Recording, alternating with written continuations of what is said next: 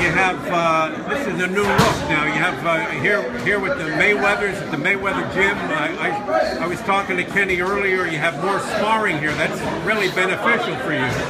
Oh yeah, you know, Mayweather gym is one of the busiest gyms in Las Vegas, and a lot of fighters here.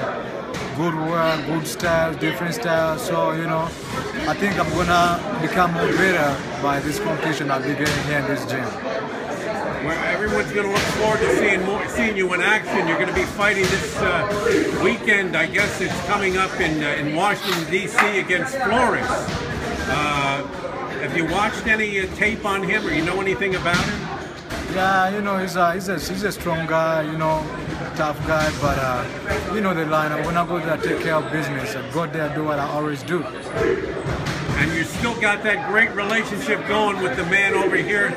What's his name? Oh, Ken Adams. Yeah, that's the man we're talking about. That's the guy, yeah. Things are working out good with Kenny. You're still hanging in there with him. He's like a drill sergeant. Oh yeah, you know, they're talking about the best.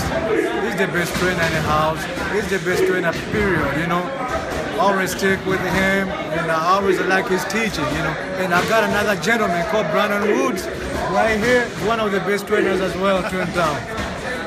You certainly got a great team behind you with Jimmy over here.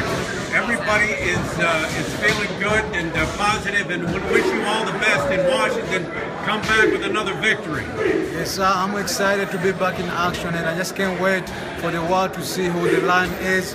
I'm ready to go there, put on great actions as I always do, but this time we come in fluid, better than ever. We're talking about the Lion. The Lion will roar in Washington, D.C. Thank you, Tim. Don't miss out. Don't miss out, because it's going to be fireworks from now on. Don't miss out. The Lion is coming strong. Woo!